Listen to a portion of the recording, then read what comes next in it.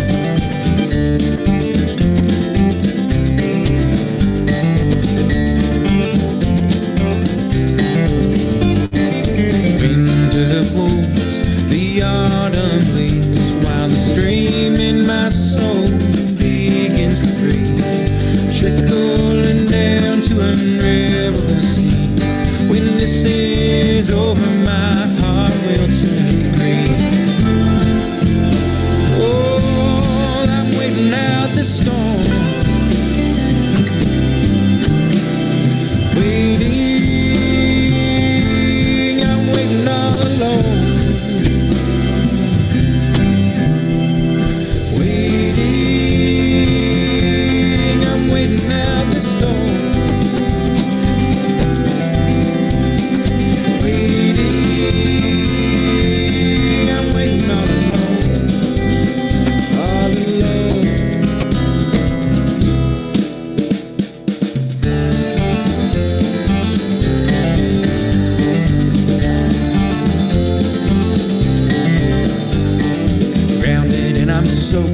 In my own misery, well, the rain pours through my coat, straight into me.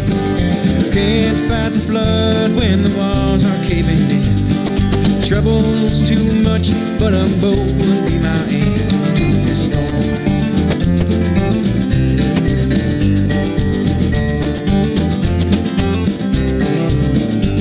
If lightning strikes twice, I know it's me.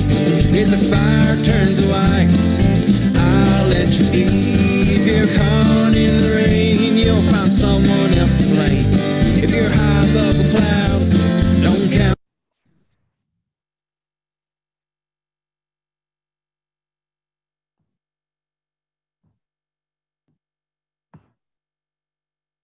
All right. Hello. Good evening, everyone. Welcome to the Climate, Jobs, and Justice Public Forum on the future of West Virginia. We are so glad that you could join us tonight to hear about localized information on climate impacts and solutions and how you can get involved. We had nearly 300 people register for tonight's forum, and everyone should be able to use the chat function throughout the program to ask questions and share resources. To start with, we would like to invite everybody to introduce yourself in the chat. Tell us where you're joining from so we can get a sense of who is in this virtual room together. I'm Angie Rosser. I'm your moderator for tonight's forum, and I serve as the executive director of the West Virginia Rivers Coalition. And West Virginia Rivers is one of the founding members of the West Virginia Climate Alliance, who is the host and organizer for tonight's event. To introduce you to the West Virginia Climate Alliance, we have a short video to share. So Quentin, can you please roll the video?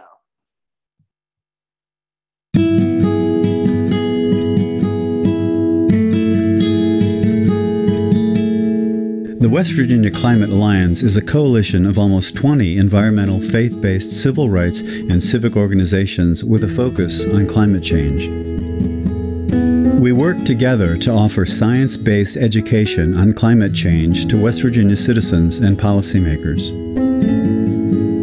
We focus our efforts at climate solutions on three main pillars of reform. The first pillar is climate justice for communities that have borne the brunt of the fossil fuel economy. The second pillar is a true transition for coal miners and other fossil fuel workers likely to be impacted by the transition to a low-carbon economy. The third pillar is a significant reduction in greenhouse gases in accordance with the findings of the UN Intergovernmental Panel on Climate Change. Join us for the most important and essential work of these times.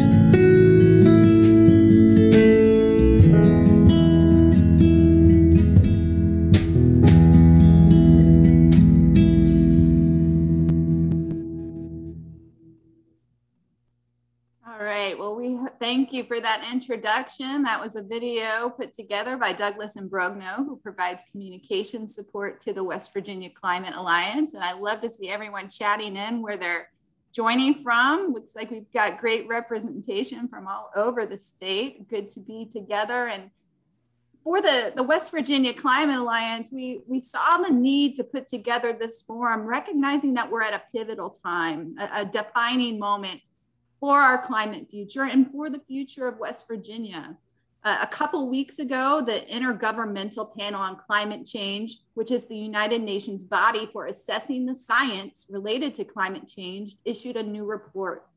It confirms that impacts of climate change are now widespread and severe, from drought and wildfires to extreme storms. And that here in West Virginia, we can expect more heat waves and more intense rainfall and flooding. That's the bad news. But the good news from that report is that it points out that it's not too late to make a substantial difference for our future.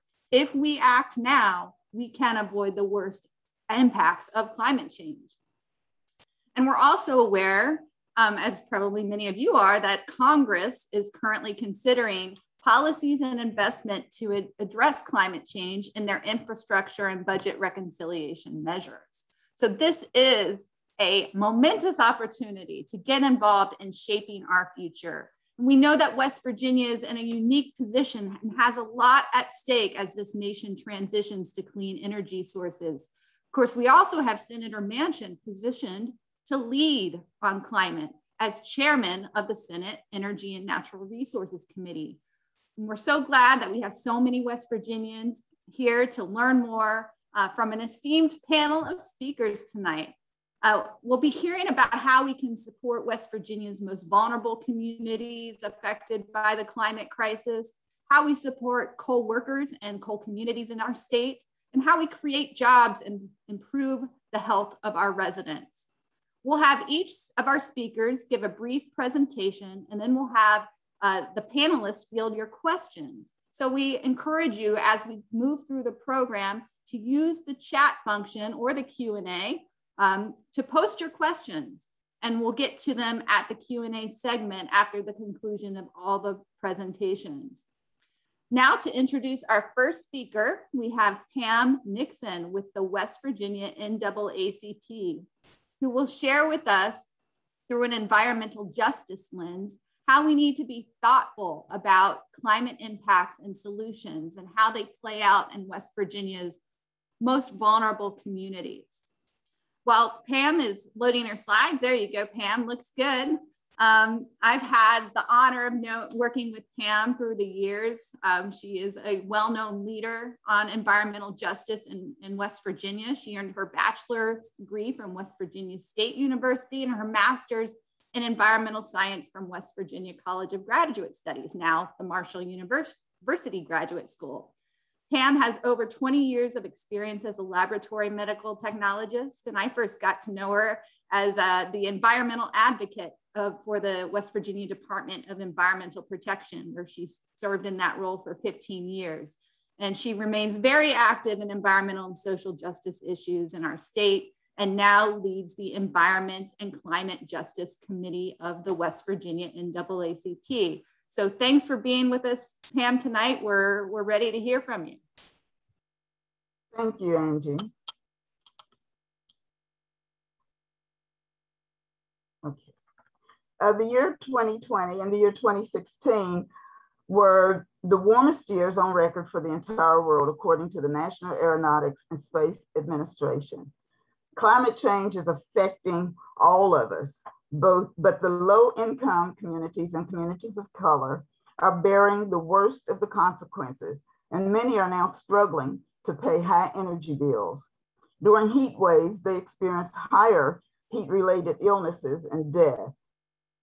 The US EPA has documented that since 1901, the global surface temperature has risen 0.17 degrees Fahrenheit per decade, which is an increase of about 2 degrees over the past 120 years. Well, this doesn't sound like much, but the Earth's systems are so interconnected so that the slightest temperature increase could affect one or two systems and they could begin to fail. And the rest can fall like dominoes, leading to more frequent extreme droughts, hurricanes, flooding, and wildfires. Many disenfranchised communities are composed of people of color, the low income, immigrants, elderly, youth, disabled, and the LGBTQ+. And often they are located in low-lying areas, leaving them at risk of property damage from extreme flooding. These marginal communities are called front line, fence line, or environmental justice communities. Many here in West Virginia are already vulnerable due to the nutritious food scarcity, limited access to health care, limited affordable safe housing, and they are already being exposed to poor air quality and water quality. Our extractive fossil fuel resources and manufacturing industries provides jobs and to feed our families and to educate our families also, but they also pose health risks for the workers and nearby communities.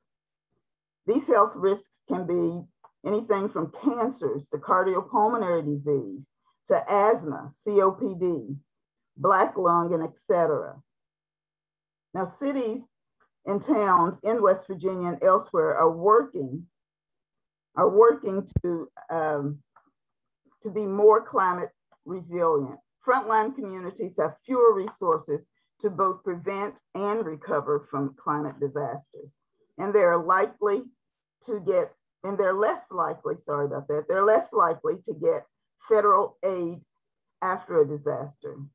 When housing and infrastructure are made more resilient to change, the cost can render them out of range for those that they were meant to help.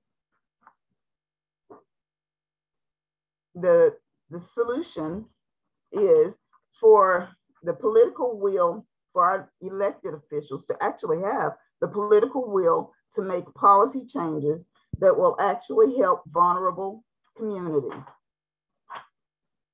to dramatically reduce industrial toxic emissions and greenhouse gases from the source, to advance energy efficiency and the use of clean, renewable energy, and to strengthen community resilience and livability.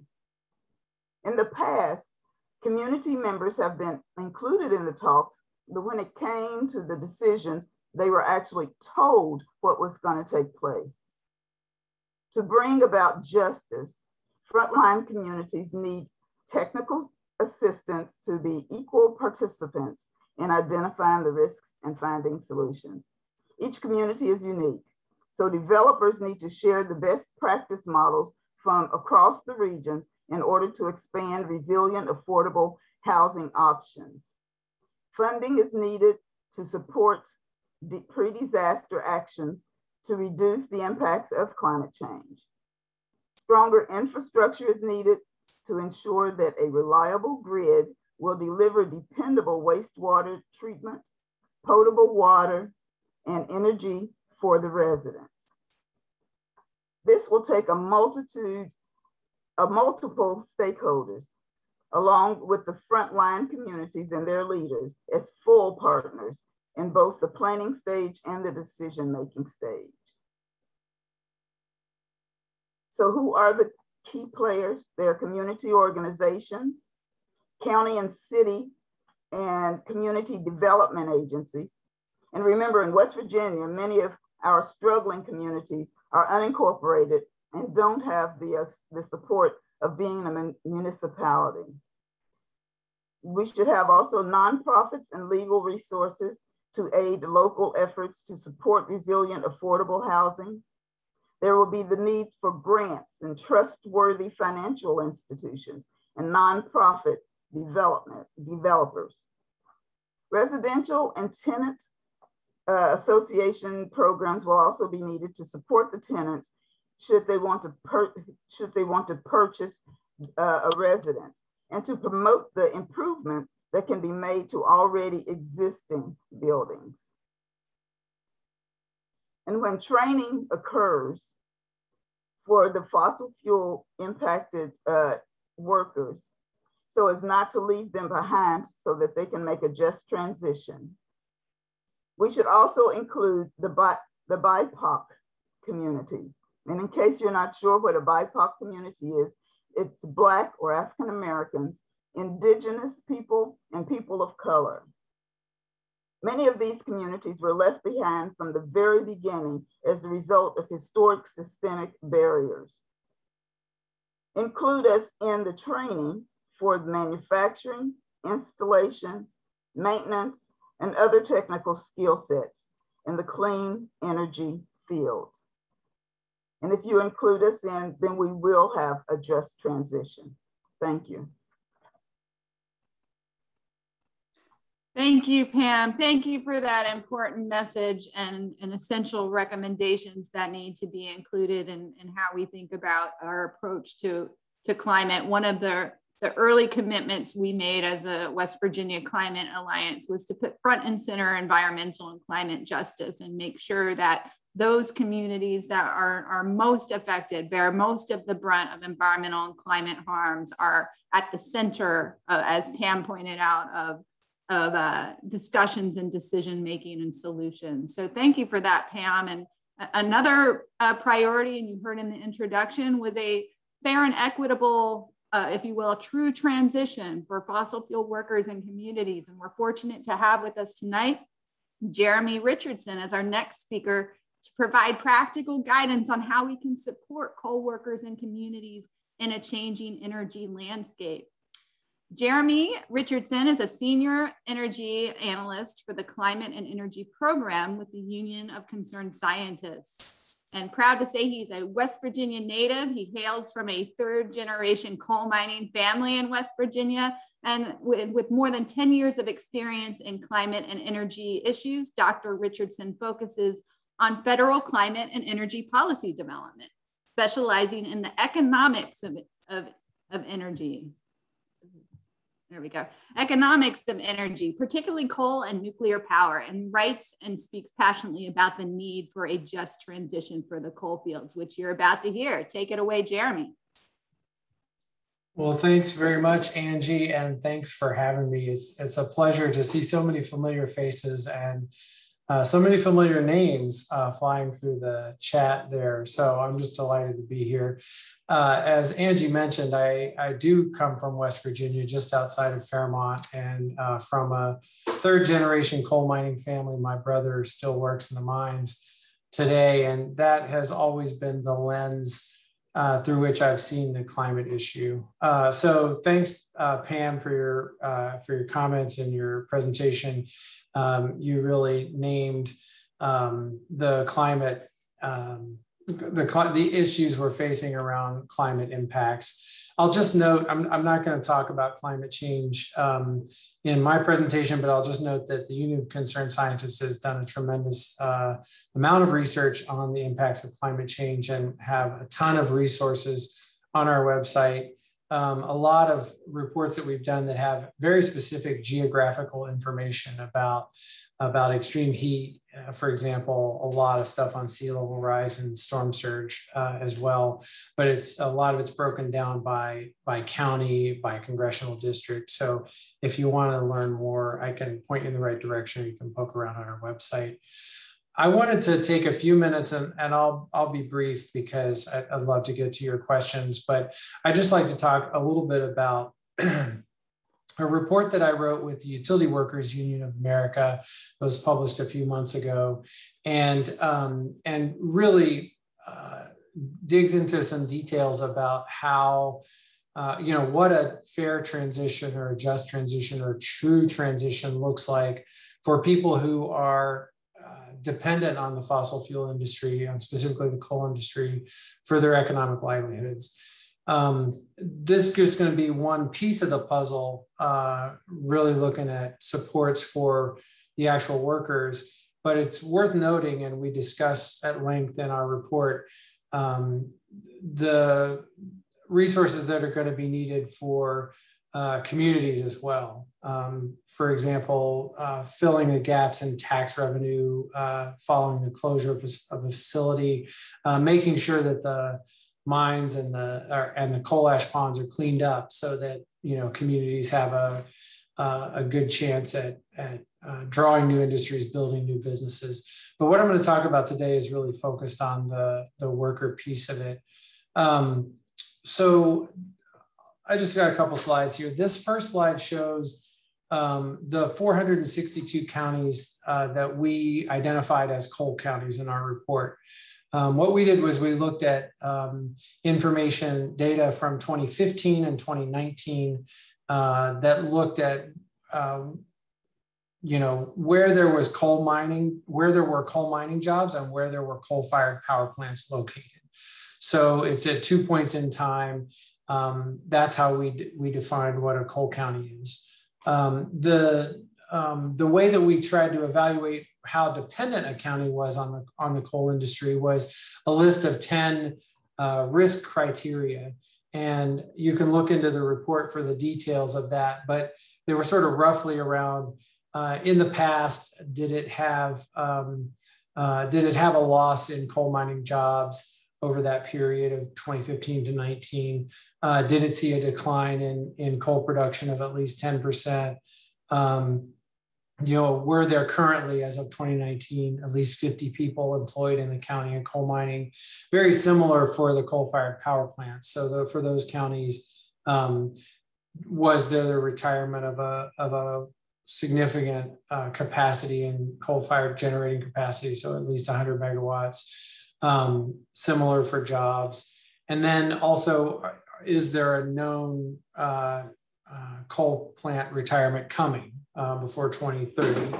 And then we had some economic indicators in there as well around unemployment and poverty and poverty rates and so forth. And so what you're looking at here is you know, which ones pop out on the map. So of the 10 indicators, there was one county, Navajo County, Arizona, that hit 9 of the 10 criteria. And so a couple of things pop out at you that aren't terribly surprising.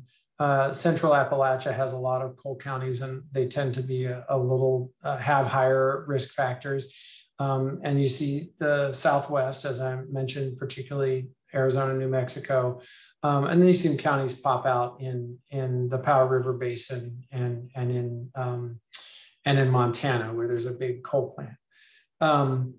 Let me just pop to the next one. So what our report was, and by the way, I just want to give a shout out to the West Virginia Citizens Climate Lobby, who did some of the groundbreaking work on trying to understand and calculate what the cost of supporting dislocated coal workers would be.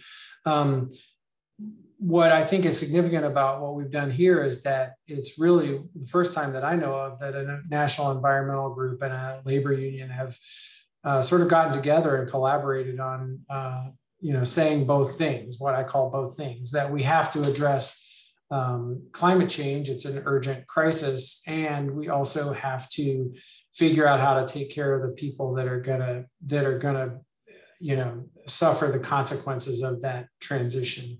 And it's the fair thing to do. And it's a critical piece of the puzzle that we can't ignore. So what we've done here is we've articulated a set of supports, if you will, or resources that we think are critical to making sure that the workers who are going to lose their jobs in the energy transition, you know, have a fighting chance to be part of the new economy, have a chance to reinvent themselves. And so one of the big one here is this piece around 5 years of comprehensive wage replacement for the workers, you know, facing the closure of a mine or a plant. And that's by far the biggest piece of the puzzle in terms of costs. And we've, what we've done here is framed it as a range. And I would like to take a second to explain why that is. First of all, it's because all of these, as you'll see in a second, all of these numbers are built upon reasonable assumptions, but you can make different assumptions and get different numbers. But the big thing for us was, as an environmental organization, you know, and concerned about climate, we really need coal to phase out of the system as quickly as possible. so by 2030. And if you look at any model of the electricity system that assumes a price on carbon, will show coal out of the system by 2030. If you do that, more people need support, more workers need support, because fewer of them will reach age 65 over that time period. But if you're representing those workers as a union leader, you want to give people more time to adjust to the change. And so we assume 2040 on the low end. It's called the low end because the costs are lower, because again, more of those people would then age out of the system by the time over the life of the program. So at any rate, we talk about the 5 years of wage replacement, and that really, this sort of length of the benefits is really critical, because if what we find happening in the economy is that workers will take the quickest path that they can find to get a new job, because they need to support their families, understandably. And what that oftentimes what that is getting a commercial driver's license.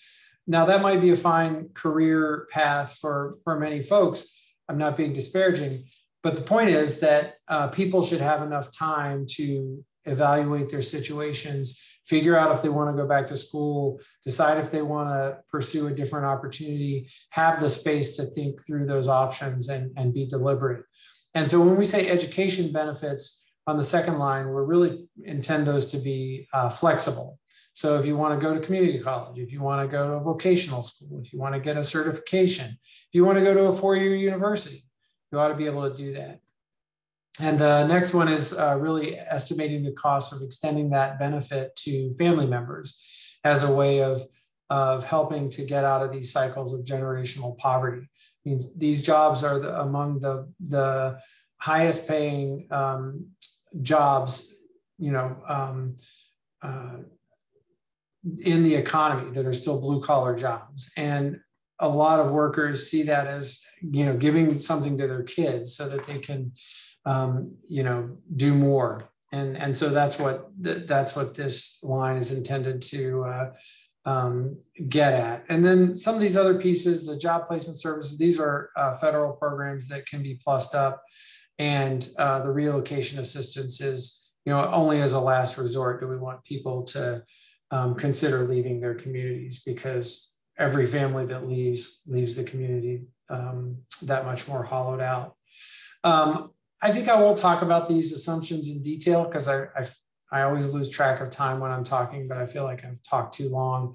But just to say one thing, the low case 2040 coal phase out, the lifetime of the program is 25 years, because you would assume that those benefits continue for 5 years beyond the time the last worker was laid off. And similarly for the high case, 20, 30, 15 years. Again, what I was just saying earlier about a lot of these are just assumptions. How many people will actually avail themselves of the educational benefits? Well, your guess is as good as mine. Those are the assumptions that we made. And maybe I'll just stop there and say I'm looking forward to your questions. I'd be happy to chat with you on email or however else you'd like to get in touch and continue the conversation. I'm really passionately believe that if we're going to solve the climate crisis, we have to solve this crisis as well. Thanks. Indeed. Thank you, Jeremy. That was a good reminder for folks. If you have questions for Jeremy, Pam, any of the panelists, just put those in the chat as they come to mind, and we'll log those and come back to them after the presentations. Our next presentation is by Sean O'Leary. Sean is the senior researcher with the Ohio River Valley Institute and is a native of Wheeling, West Virginia, my old stomping grounds, and has written about coal, natural gas, and their role in economies of Appalachia in a book, a newspaper column, and a blog titled The State of My State. And Sean is going to extend our discussion now on how West Virginia can effectively set itself up for employment growth we're talking jobs, jobs, jobs as we transition from fossil fuel dependence. So Sean, over to you. Well, thank you so much, Angie, and thank you all for the opportunity to address these issues tonight, because I really am optimistic about the opportunities that West Virginia has, both as a function of where the economy is going right now, and also some of the legislation that's coming out of Washington. But what has been happening recently, some of you may know that over the past year during which the Ohio River Valley Institute has been in existence, we've done a series of reports that have basically analyzed particularly the natural gas industry and also the petrochemical industries, which many of our legislators have been holding out as the hopes for economic revival in the region. And sadly, that is a misplaced hope. You know, for those of you who are from the greater Ohio Valley or are familiar with Western Pennsylvania or Southeastern Ohio, where the natural gas boom in Appalachia has taken place, you know that while production has skyrocketed, there's been very little in the way of corresponding growth in jobs or prosperity. And so one of the questions that I have been going around to county commissions and economic development authorities and asking them is, what would you expect? What have you expected? And do you think you're getting a good deal from the natural gas boom and the other promises that have been made in the region? And the answer is almost always, no, we're not getting a good deal. It's not working. And all you have to do is go through downtown Bel Air, Ohio, or Wheeling, West Virginia, or Waynesburg, Pennsylvania to see that that's a case. But at the same time, I get a question thrown back at me. And that question is, what's the alternative? And I am very optimistic because I feel like now, for the first time in a very long time, we have a pretty good answer to that question, and I'd like to tell you a little bit about why. And so one of the slides that I've been sharing with a lot of county commissions is the one you should be able to see now, in which the question at the top is, which county's employment growth would you rather have?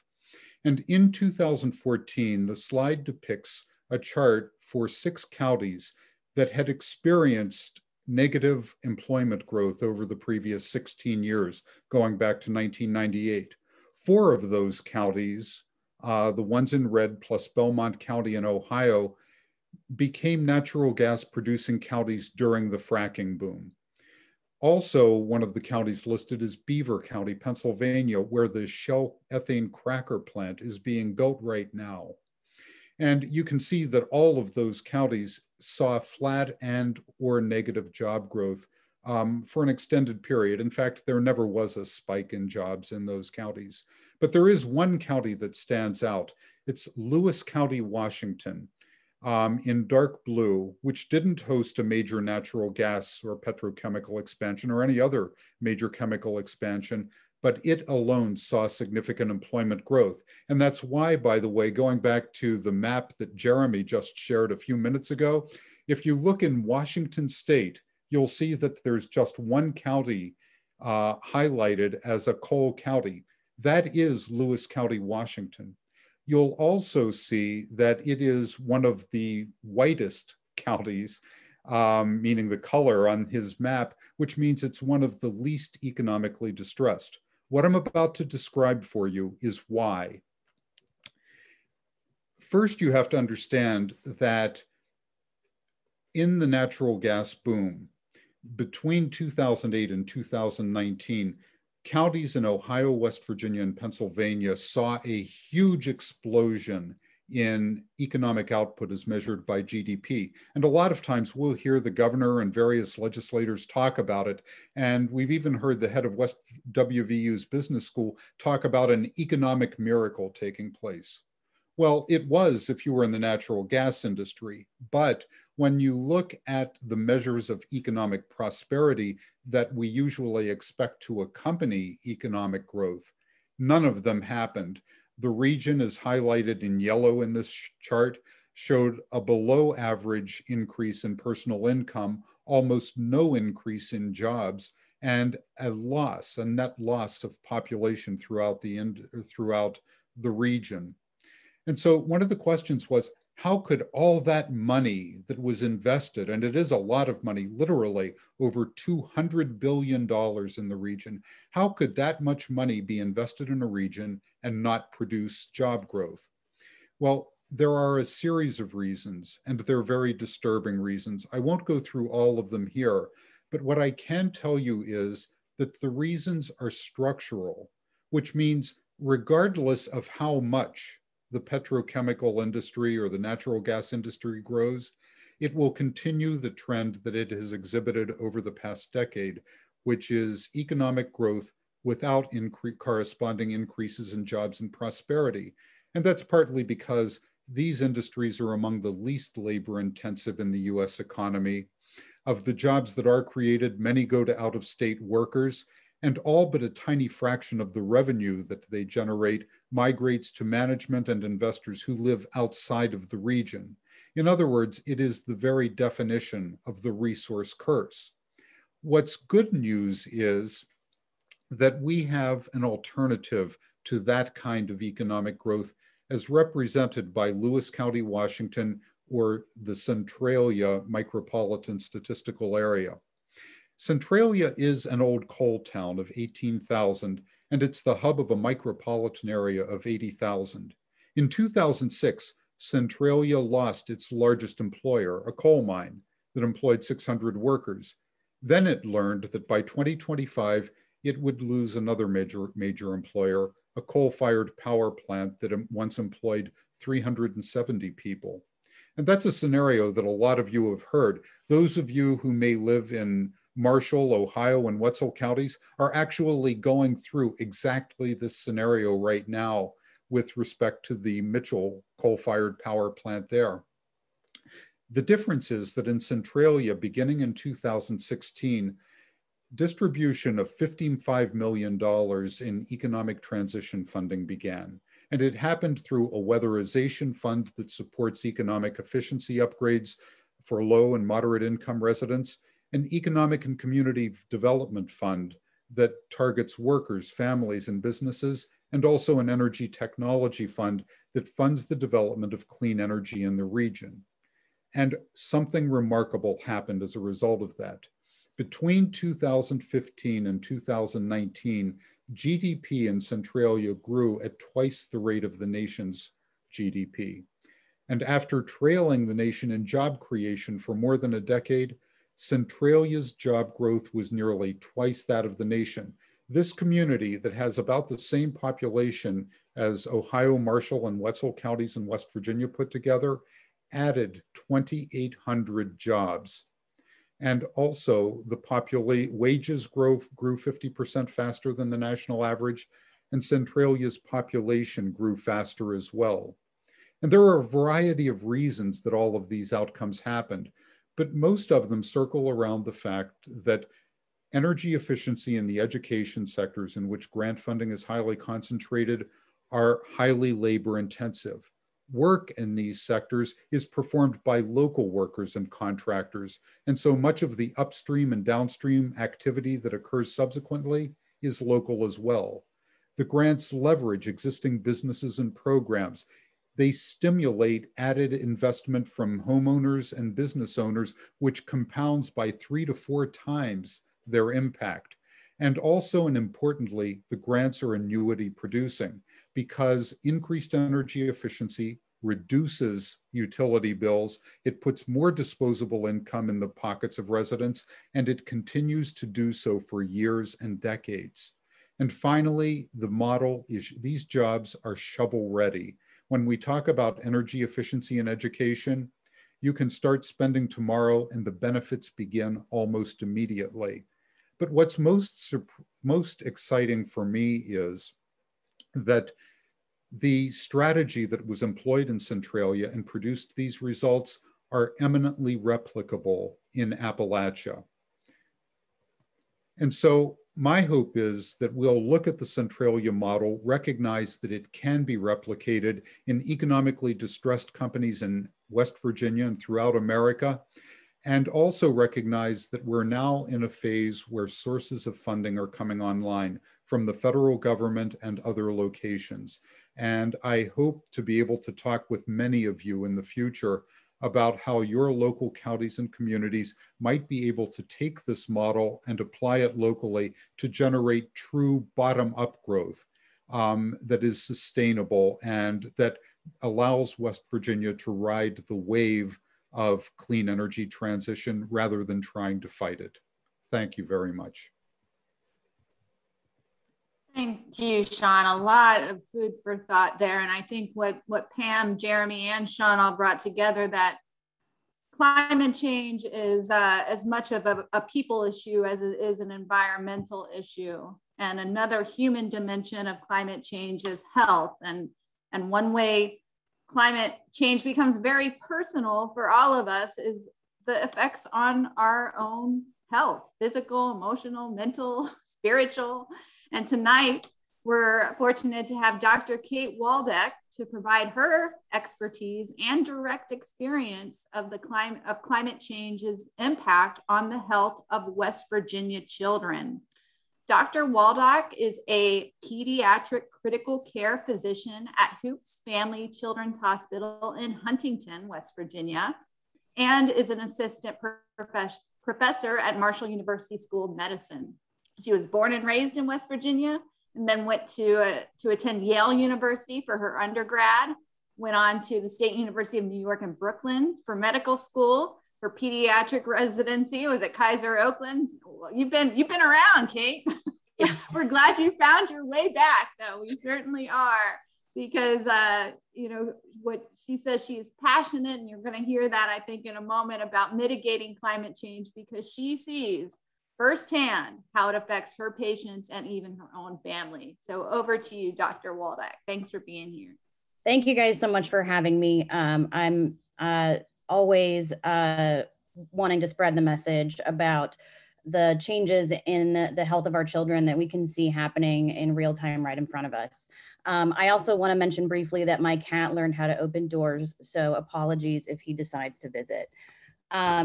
So I'm going to be presenting on the effects of climate change on the health of children, but just want to also state briefly that much of this also will apply to the adult population. I'm just speaking to my knowledge personally.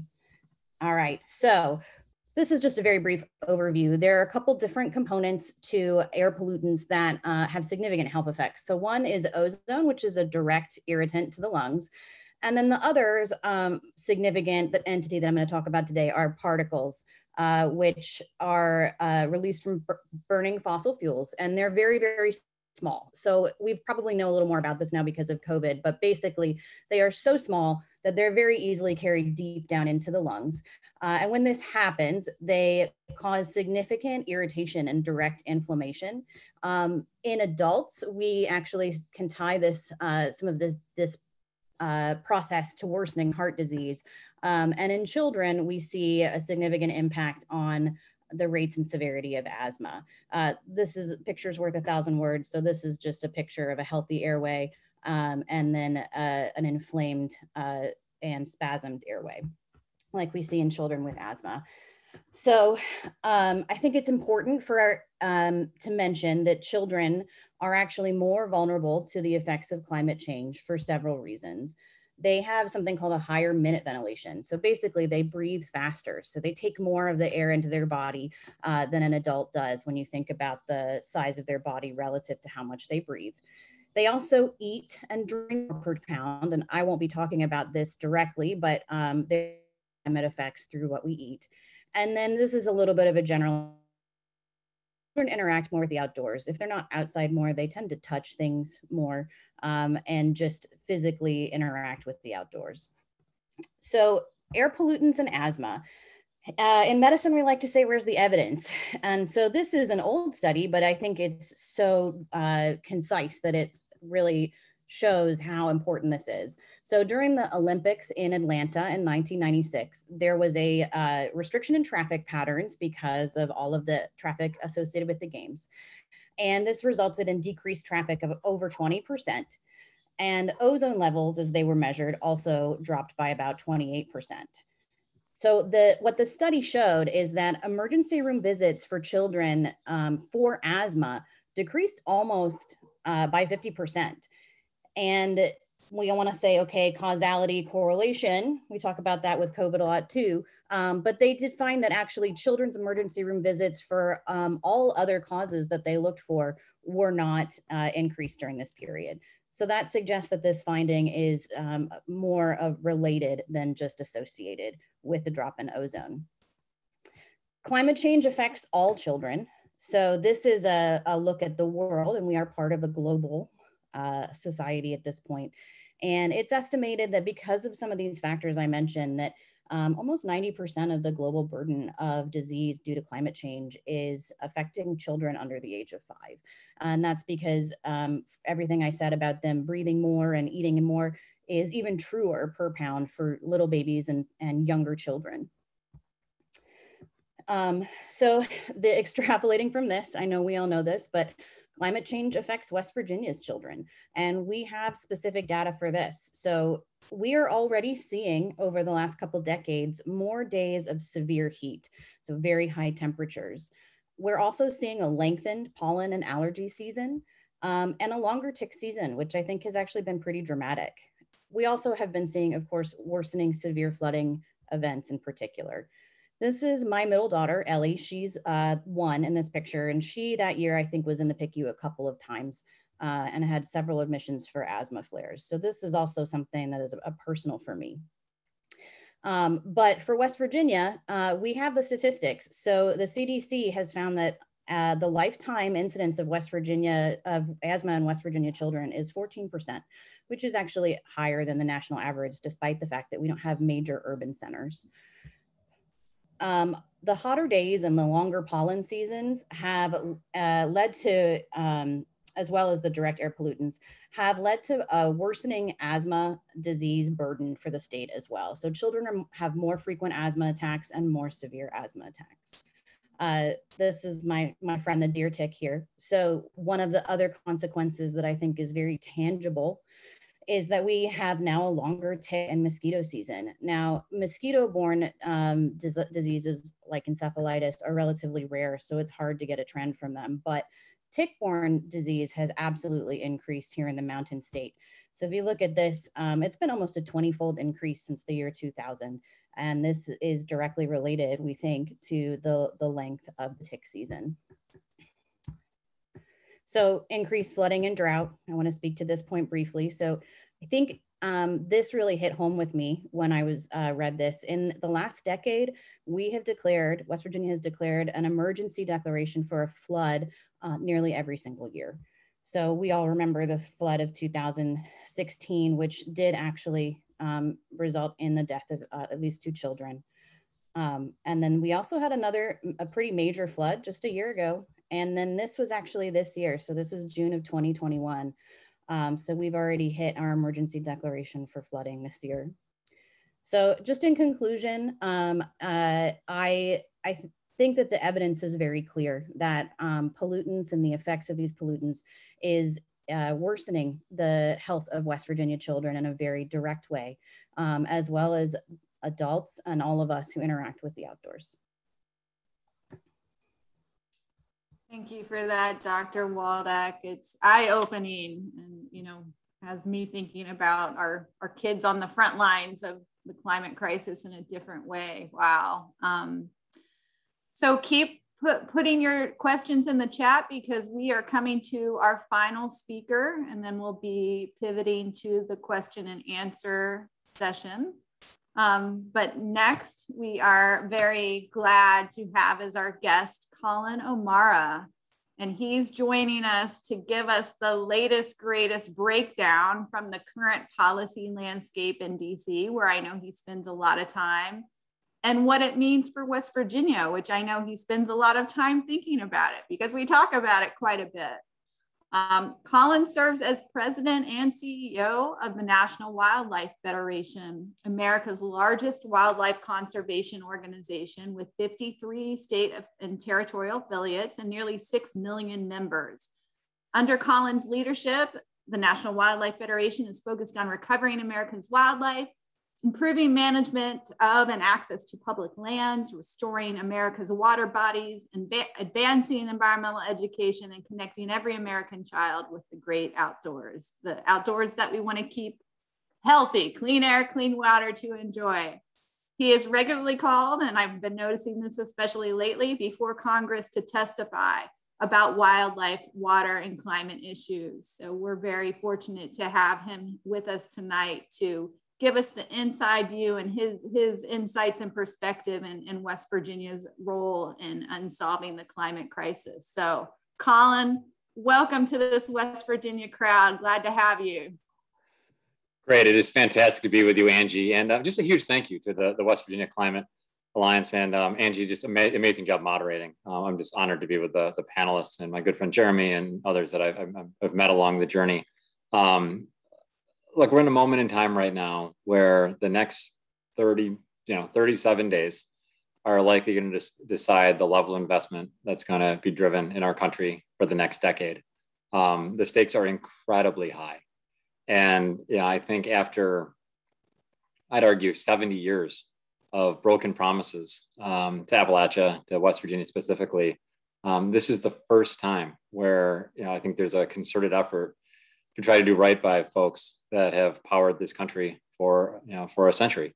And I think there's an opportunity, but the only way to have the level of investment to address the health impacts that we just heard about, the dislocated worker challenges that have been laid out, the inequities, the racial inequities that persist in so many ways, is to go big. And I look a little haggard right now, because I was up till maybe 3 or 4 in the morning last night trying to wrangle the last few Democratic votes to take the next step in the second package, the reconciliation package, to make sure that had a successful vote today, which it did, to allow the process to unfold. So let me step back a little bit and just kind of talk about how I see the landscape and the opportunities for you all, and why I'm hoping that you'll all be willing to lean in over these next 37 to 40 days. There are 2 big packages before the Congress right now. The first is the bipartisan infrastructure package. It was originally the bipartisan infrastructure framework. It had this horrible acronym BIF, which sounded like a character from Back to the Future. And it basically was really led and shaped in many ways by Senator Manchin. I think if you look at the priorities in that bill, you'll see a lot of things that he's talked about for a long time. Expanding rural broadband, making sure that the 250,000 folks in West Virginia that don't have access to the internet right now have that ability to access it with high speed fiber, and making sure we're upgrading internet access for another 500,000 folks in West Virginia that have access but either can't afford it or it's just low quality. Folks running on dial up or older phone lines. So a big opportunity there. There's about $500 million of water upgrades. This is something that Senator Capito worked really hard on with my senior senator, Tom Carper, here in Delaware, another West Virginian who was born there. And they worked together to make sure there's a lot of money in the bill, $55 billion total for water infrastructure upgrades, including lead pipe replacement and the like. So significant investments, so opportunities for West Virginia. And I can go through the list for transportation. There's about, I think, $74 million for charging stations in the bill for West Virginia. Huge investments in things like industrial, like carbon capture technologies for steel and cement and kind of advanced manufacturing facilities. So some really, really big pieces. And the challenge is that if you add it all up, it's still not nearly enough. And there are some really important investments for West Virginia specifically. For example, one of the most important ones is the $11.5 billion that Senator Manchin secured for cleaning up abandoned coal mines. $11.5 billion. It's a massive increase. He also has a reauthorization of the abandoned mine lands program as part of the bill after negotiating an agreement with his Republican colleague John Barrasso from Wyoming. But these are big investments that are going to create tens of thousands of jobs And at the same time, they're not nearly enough given the moment that we're in. And I appreciated that in both the health presentation as well as Pam's presentation. I'm kind of looking at the natural disasters that West Virginia's faced, because I think one area that has been underreported in both the bipartisan package as well as the reconciliation package are the level of investments that are there for resilience. And again, we need a lot more. But I had an old mentor that used to say, flooding is natural, disasters are man-made. Now we're making, that was maybe 15 years ago. I think now, we've contributed to our level of disasters, but a lot of the reasons we see the level of devastation that we're seeing is that we haven't taken care of our riparian corridors, our wetlands, our forests, places that could absorb a lot of the water, reduce the velocity and the volume, and hopefully reduce some of the damage that we're seeing and some of the deaths that we're seing as a result of these catastrophic flash floods. So that's all in the first package. That's all in the bipartisan package. The second package that is being debated right now, and this is kind of what you see on the news kind of today, is what they call the reconciliation package. And this is the Build Back Better agenda that President Biden ran on. And within this package, there's between 800 billion and $1 trillion worth of spending in the climate space. It depends on how you define a couple different pieces of the puzzle. But this is where the big emission reductions are in the package. And so massive investments in clean energy tax credits, $400 to $500 billion worth of clean energy tax cuts over the next 10 years, really trying to provide predictability, lower costs, make sure we're leveling the playing field as we try to meet the president's goal of getting to 100% clean energy by 2035. One of the mechanisms in this legislation that's critical is the Clean Energy Standard. And I'm sure many of you heard about it. Now it's being called either the Clean Energy Incentive Program or the Clean Energy Payment Program. There's kind of different names running around. But the idea is that you would have standards for utilities to reduce their emissions from their current portfolio using all the incentives that I just mentioned, as well as some other ones that I'll talk about in just a moment, and using those as a way to really drive down their emissions, have cleaner sources of energy, and then be rewarded for that. If they achieve the reductions, they receive a big incentives. And if they don't, there may be penalties in some of the out years. Here's the interesting thing for West Virginia is that just through that one program, not even looking at some of the other incentives, energy bills would actually go down. There's been some great analysis that I know many of you have been involved in, looking at how the status quo is actually pretty expensive. It's $800 million a year cheaper to move towards cleaner sources of energy in West Virginia than staying kind of with the status quo. This policy on top of that would also make it cheaper because you'd be incentivized to try to have cleaner sources of energy. The reason that's significant is that we've always been trying to make the case saying clean energy is better for climate, for public health, for wildlife, and making the case it's also better for people's pocketbooks. And so when you look at the way President Biden approached this plan by making big investments in transmission infrastructure, combined with big incentives for the deployment of clean energy, combined with additional incentives for utilities to adopt cleaner sources of energy, you put that all together, and the real beneficiaries are the ratepayers. Having folks' bills go down from this transition while you're creating a whole bunch of jobs, local construction jobs, in-state good union jobs, in-state is a game changer. And frankly, it's a slightly different approach. And then there's another piece kind of to complement that massive investment in clean energy. And it's a series of advanced manufacturing tax credits that Senator Manchin has been leading on. It's called 48C is the section of the tax codes. You might hear that as shorthand occasionally. But the idea is that you basically incentivize American companies to manufacture clean energy technologies, other advanced materials in the US in ways that are creating more local jobs, paying good wages, having good union benefits, good union wages as part of that, and then having companies have an even greater incentive if they're willing to invest in communities like in Appalachia, like in West Virginia, where there's been high rates of unemployment. And so you get yet another benefit on top of it. The reason I want to kind of lay out all these pieces, and there's big investments, $30 to $40 billion investments in forestry, which would make a huge difference for the Monongahela. It would complement the work that Senator Manchin did last year in the Great American Outdoors Act to provide some of the recreational infrastructure. Now this would provide some of the more restoration work for some of the areas that have had damage and just different areas that have to be reforested and having habitat restored. There's a ton of opportunities for West Virginia jobs. And if you put it all together, I mean, you're talking, hundreds of thousands of jobs over the next 10 years, lower energy bills, a more diversified economy, hopefully more folks that are coming into the States, more opportunities for folks that go to amazing, go to Morgantown or go to Marshall, and the amazing universities you have to stay close to home. And that fiber optics obviously create opportunities for folks to live in the wild and wonderful land of West Virginia, and even telecommute to other places. So it creates a huge number of opportunities. And when you put it all together, it's not simply a climate plan. It's really an opportunity to diversify and strengthen the overall West Virginia economy, and frankly, do it now. What so many of the other areas of the country have been able to do through federal investment in the past. I mean, you think about places like North Carolina, the federal investment that led to the research triangle. You think about the investment that was made in the auto industry in the beginning of the Obama administration, allowing those industries to modernize and diversify and move to more cleaner products and electric vehicles and the like. You think about the number of times like Wall Street's been bailed out, or places that have been ravaged by different types of disaster. That kind of cavalry has never really come for West Virginia. And look, I'm from upstate New York. I grew up in Syracuse.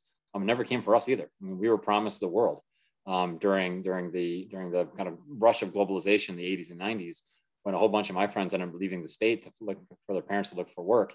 As a lot of those plants were closing, the help never came. We were promised the world, but the cavalry never showed up. This is that opportunity to kind of correct all the issues that we're talking about right now. But it really is predicated on going big. And now in the reconciliation package, there's also other parts around child tax credits, opportunities for paid family leave, child care credits. I mean, there's a whole nother kind of set that I'm happy to talk about during the Q&A if there's interest. But for this conversation, the climate pieces are transformative. And when you put together kind of the industrial and kind of heavy kind of fossil emission reduction investments in the first package with the clean energy and the advanced transportation investments in the second package, you put it together, the opportunity for West Virginia to go from kind of a laggard to a leader is there.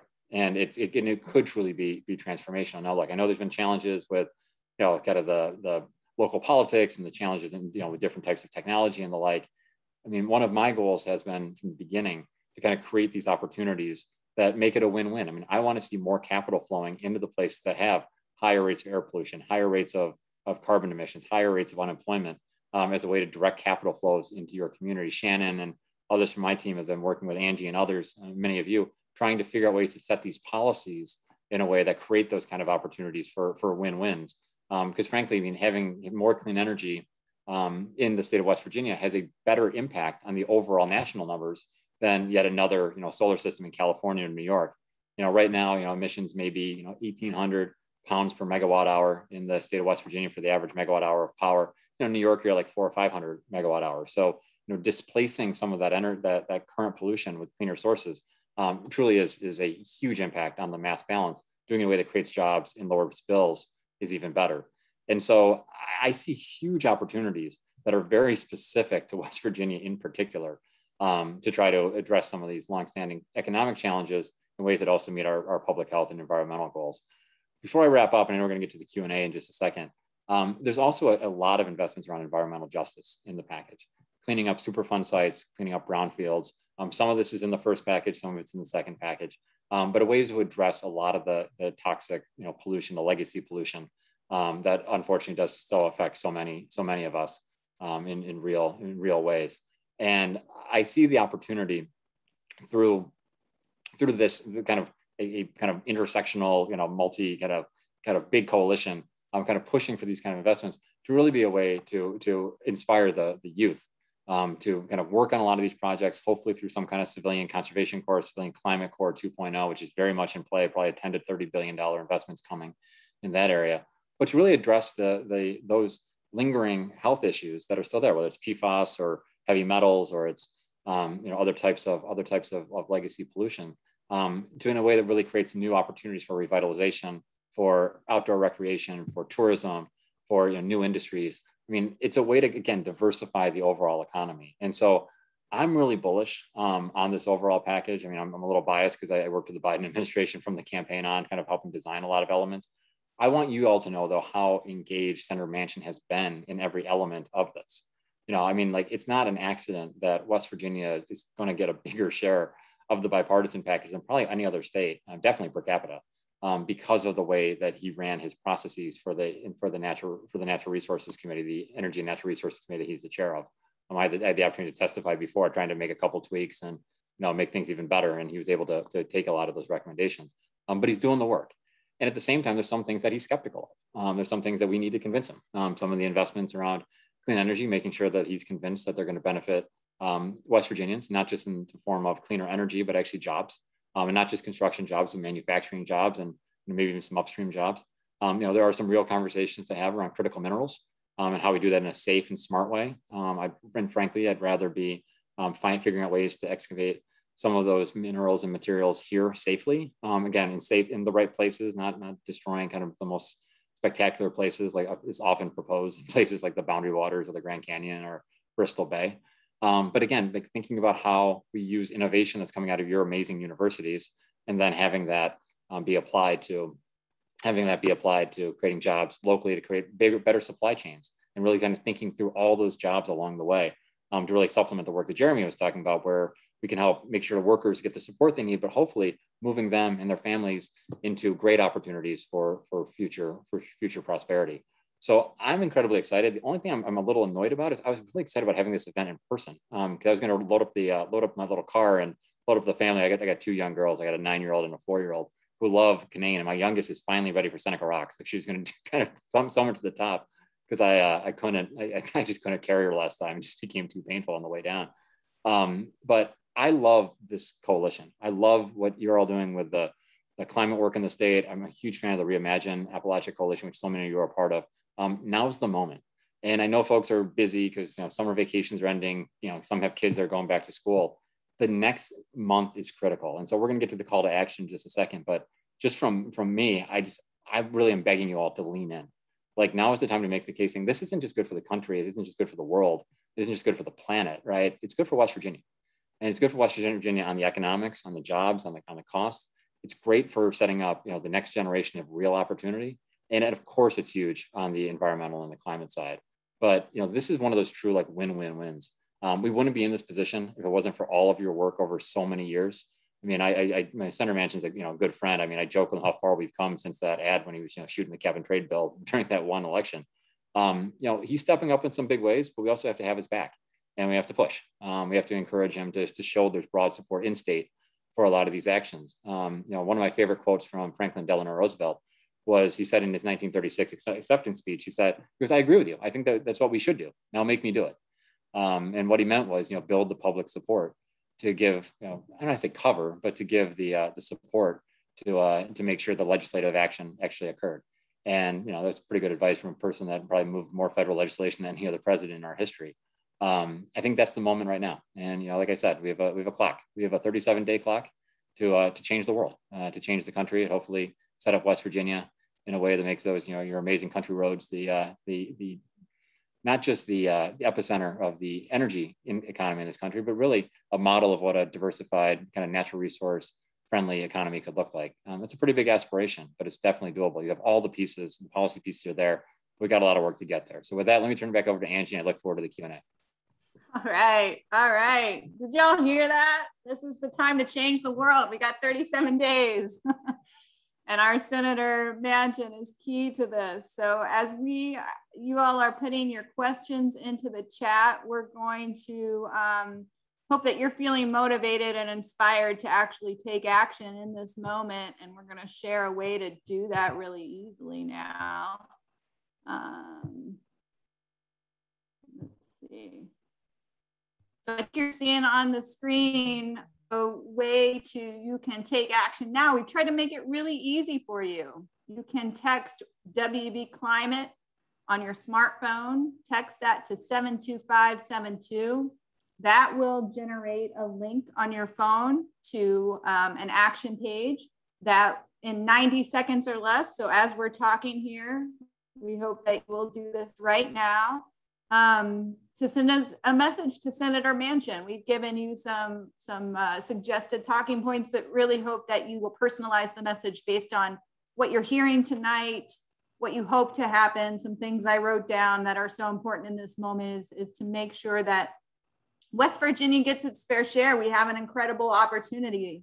We don't want to miss the boat, Senator Manchin. We want to go big, and he needs and wants to hear from West Virginians and needs to hear from all of us. So please take the time, if someone could put in the chat this link too, because if you don't want to do the text vehicle, you can also use this web link. That'll get you to the landing page and can take that action now.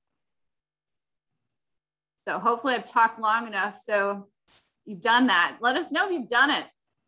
Tell us if you're taking an action in the chat. And I think it'll also give you options to share this with friends that share on social media, because now is the time to be a laggard, not a leader. I like that, Colin. We can do this. All right. So, all right, Gail. Thanks, Gail. Gail's got it done. All right, we are going to get our panelists lined up to field some Q&A in the next 15 minutes. And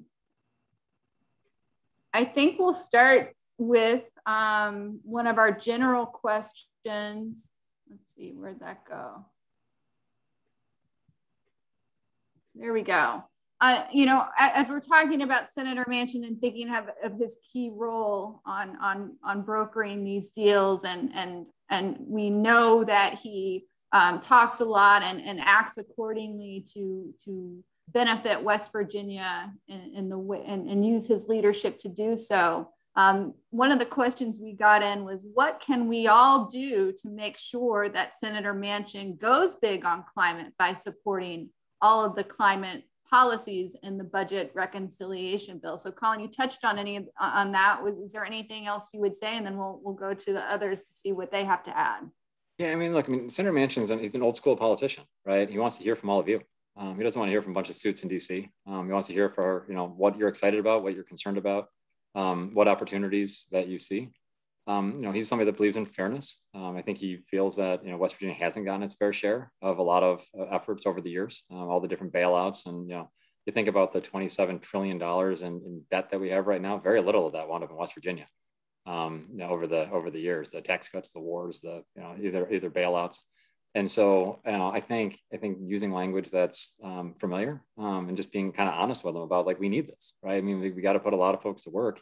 We got to kind of remake the state, and we're never going to have more seniority than you have right now. I mean, his power in this moment, this is sacrilegious in West Virginia to say, he has more power in this moment than Senator Byrd had in terms of the amount of money they're spending. And Senator Byrd's like a legend, right? I mean, like the amount of, you can't drive 5 minutes without seeing a Byrd something in West Virginia. And so I think that's one piece. He is concerned about the cost. And I think I meant to mention this in my remarks. I know, Angie, you meant for me too.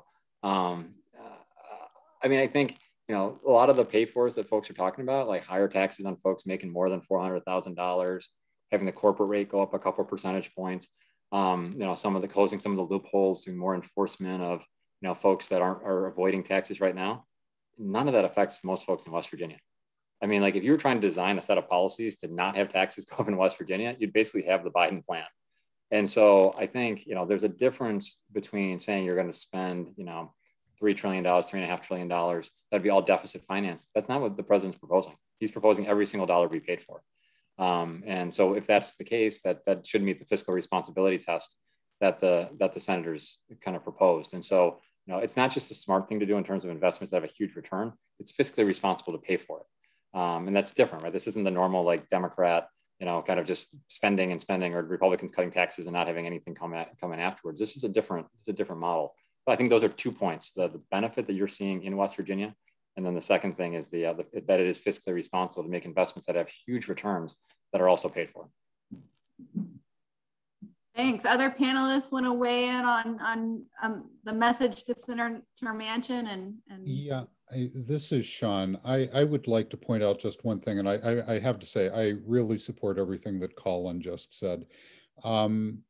But I think it's also important for us to point out to Senator Manchin, who is an immense champion of new technologies in fossil fuels, particularly carbon capture and blue hydrogen.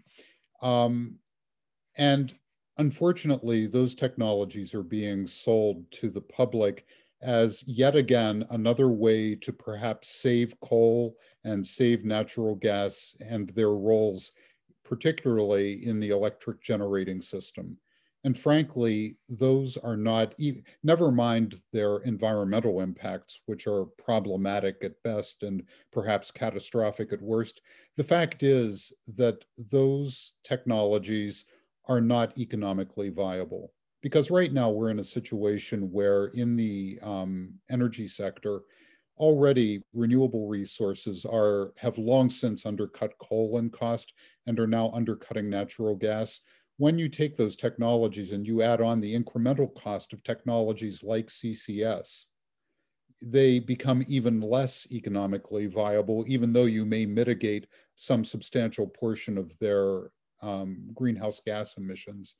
And the other thing that I think we need to just keep reminding Senator Manchin of is that the petrochemical industry, the shale industry, the natural gas industry have not been and are not going to make significant economic contributions to the communities where that activity takes place.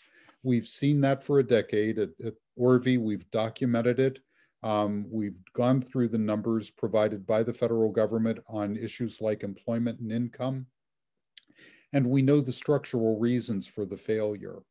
And so it is, again, misleading to talk about technologies like CCS and like blue hydrogen as though they're in any way going to be economic saviors for the region. And I know that's not what Senator Manchin wants to hear, frankly. He wants to innovate, not eliminate, I think is one of his favorite phrases. But that kind of innovation, there is innovation that will indeed stimulate job growth and prosperity in West Virginia, but it's not that innovation. And it's a message that he needs to hear.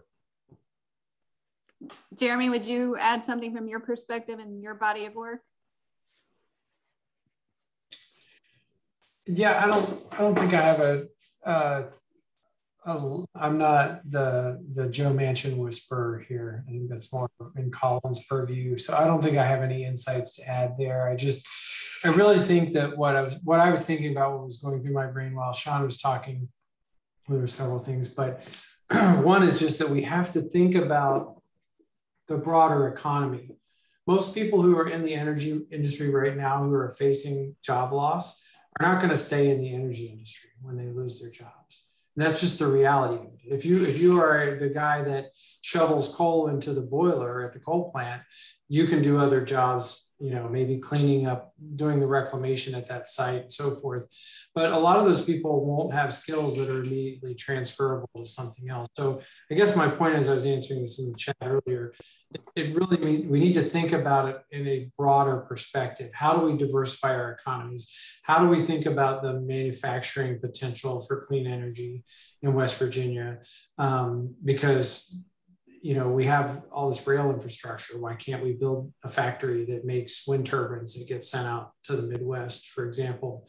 What about the outdoor economy? What about, there's just all these other things that have to be brought into the mix when you start to think about what a fair transition looks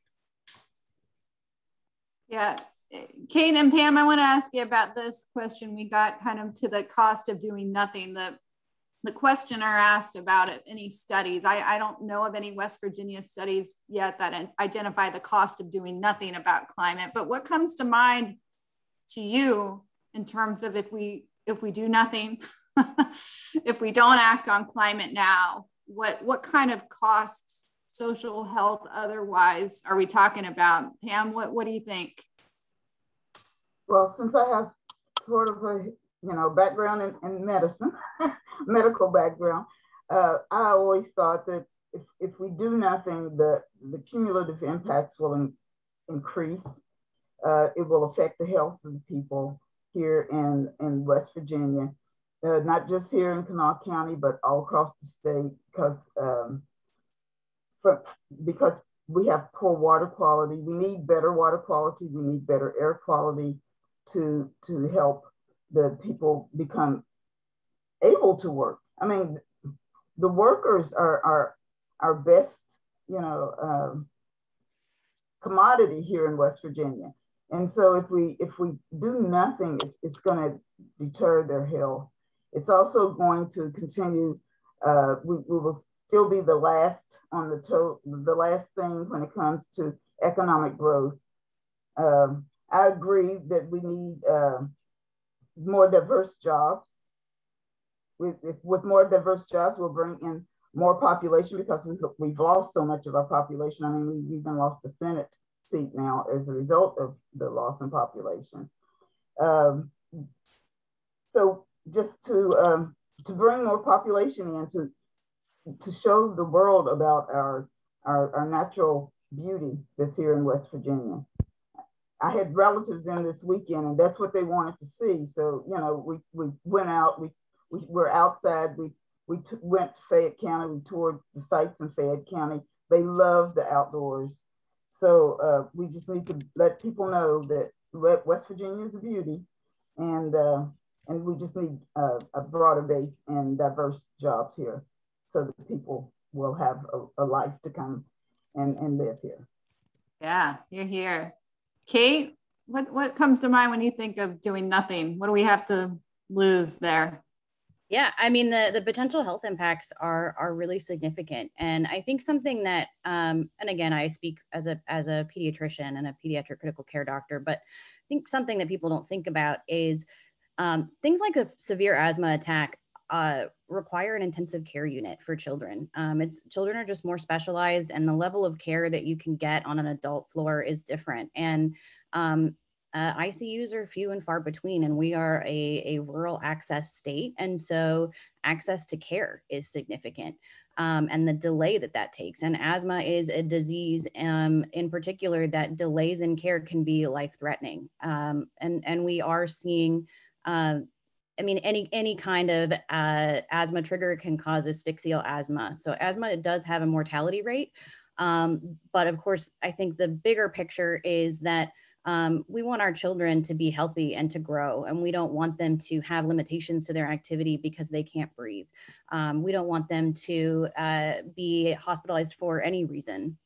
And from a kind of bigger picture, it's expensive. And every dollar that we have to direct for high level care, or even just chronic outpatient visits for these diseases that we know are increasing and worsening, is money that we have lots of other things that we want to put that towards, rather than just being sick.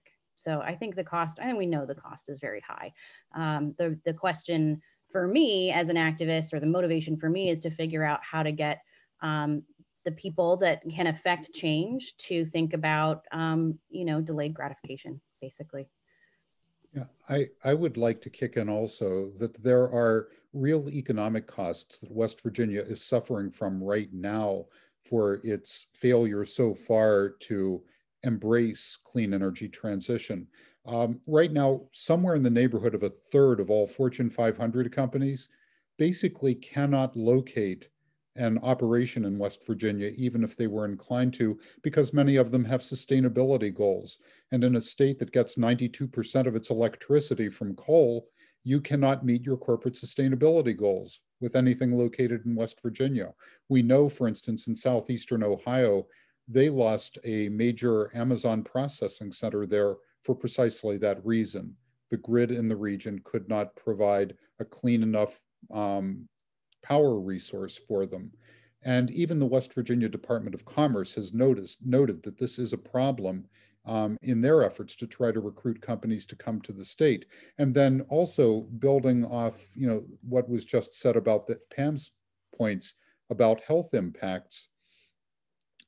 When companies look to relocate, they care a lot about quality of life. And there are a number of economists, including Heather Stevens at WVU, Amanda Weinstein at the University of Akron, who have looked at the correlation between quality of life considerations and economic growth. And they've found that those considerations, quality of life factors, are even more powerful as determinants of economic growth than business environment, things like reduced business taxes or relaxed regulations. In other words, the best thing that you can do as a state legislator or a county commissioner, if you want to generate economic growth, is to adopt measures that improve quality of life rather than cutting business taxes or relaxing regulation. Well, and that leads to a question we have directed for Colin, is thinking about, or if you have suggestions or can kind of forecast ahead, well, what should we be thinking at the state policy level? You know, what suggestions for state policy in West Virginia should we be thinking about that would work together with the federal policy to benefit particularly our coal communities? And I don't want to get ahead of ourselves because we really need all advocacy folks on getting the federal money.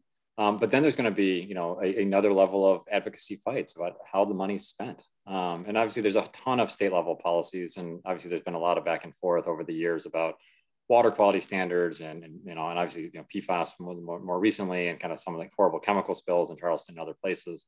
I mean, but I do think that, you know, this health narrative, and I think Sean's exactly right, and Ms. Pam is as well, and Dr. Waldeck. I mean, I think, you know, the places that are going to win the talent of the future are places where folks want to live, especially if you can work remotely.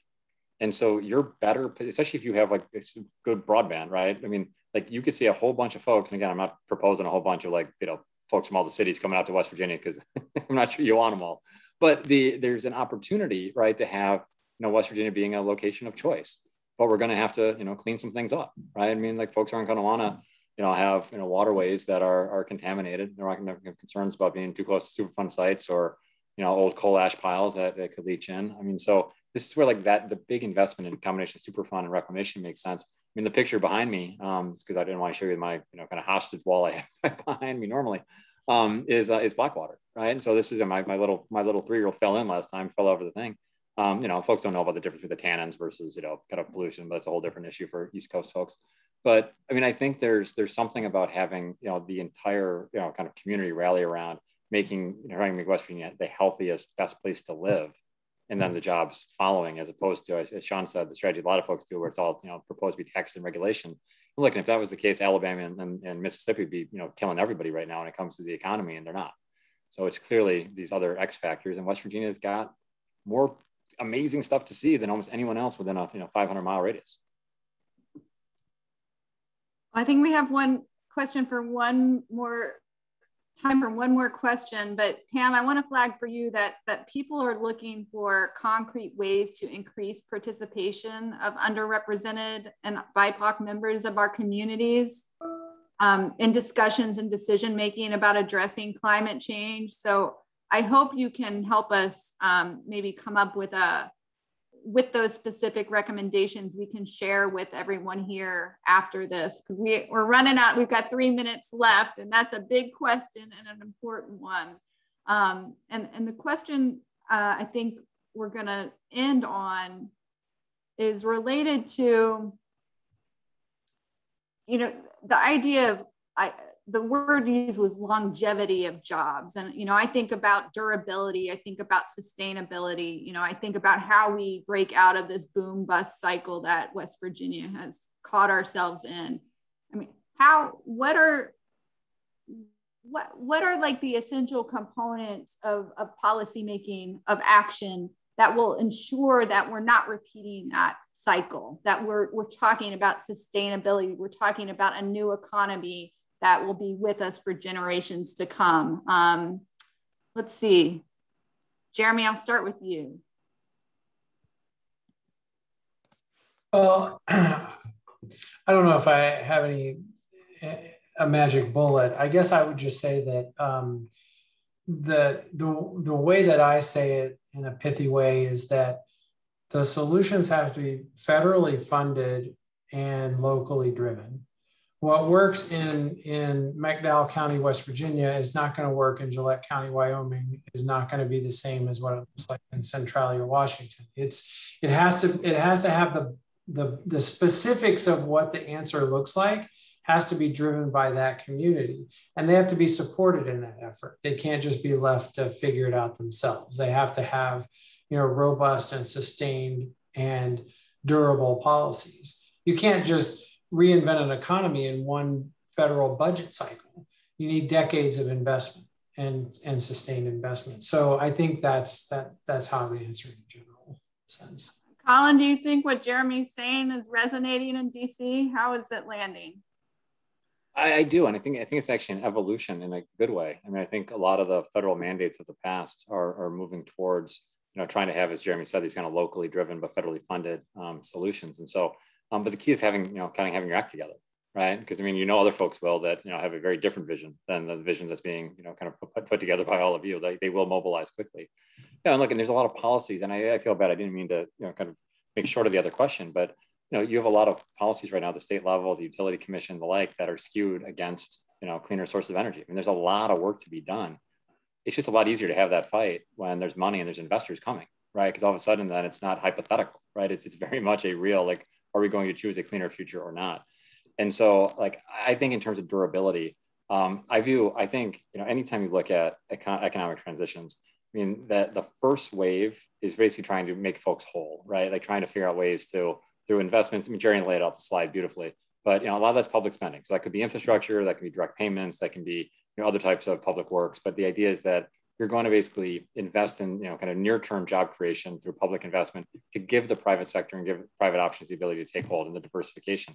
And this is why I think layering in some of the advanced transportation and some of the broadband solutions and together, that gives you that foundation for future growth, is going to be important. But I mean, the future economy of West Virginia is likely going to be innovations that are coming out of the universities, Marshall and WVU, that in that are hopefully advanced manufacturing is a big part of it. I'm sure there'll be some resource related pieces to it, and hopefully that's done in non-destructive ways.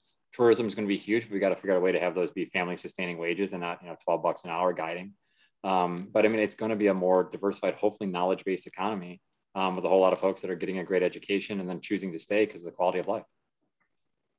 That's right. That's right. So we are at our time. Boy, could we talk more about this, but really appreciate the panelists for your participation tonight. All of our attendees out there, there's been a lot of information exchanged in the chat.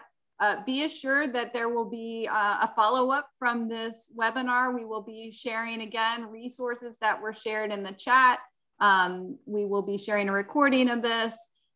We will follow up with you. There were so many people to thank. We can't thank now. We're out of time. Who put this together, and we'll be continuing this work like 37 days. We've got a big push to make. So again, let's put that link in the chat about how you can take action now. Share that with your friends. Let's let Senator Manchin know that there are West Virginians who are very concerned about this issue and see this opportunity and are counting on him to lead on this. So we are going to wrap up with one more slide that will give you a link to get more involved with the West Virginia Climate Alliance. It details the different groups that were involved in planning of this event and how you can stay involved in all of those. That how wonderful it was to see the interest and turnout in tonight's event.